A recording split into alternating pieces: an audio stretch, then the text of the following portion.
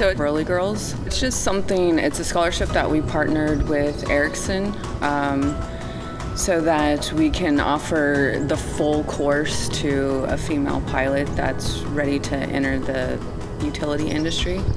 So they put in an application with Whirly-Girls, and then that's forwarded to Volo Mission and Erickson, and then we select a winner, and then they come out here and do their training.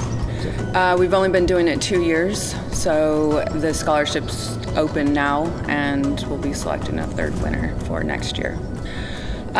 Over the years, there hasn't been that many. I'd say we had one woman every 1 to 2 years or so. But this year, it's been changing.